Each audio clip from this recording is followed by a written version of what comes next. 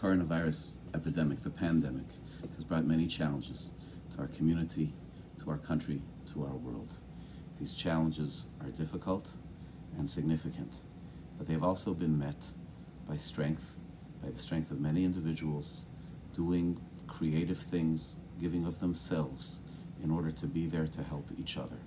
One of the amazing examples of that stepping forward to help our community, to help others, is the COVID Convalescent Plasma Initiative, where individuals who have themselves recovered from the virus and test positive for antibodies donate their plasma to help patients who are currently struggling with it. It's a life-saving donation, something which many are in a position to do. Hundreds, thousands of members of our communities all over the country have stepped forward in a magnificent way to be at the forefront of this effort, giving of the strength that they have gained. They experienced the virus, their body learned how to fight it, and now the strength which was gained from their illness, they share and they give to others so that they will be able to fight, they will be able to survive, and in turn, with God's help, grant life to others.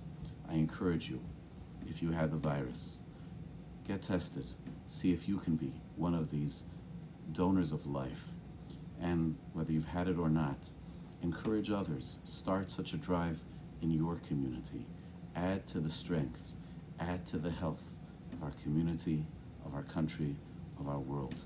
May God, may Hashem help us that we will soon see an end to this plague. May God remove all illness from our midst, and may we see, God willing, a very positive and happy ending to this difficult chapter. Thank you.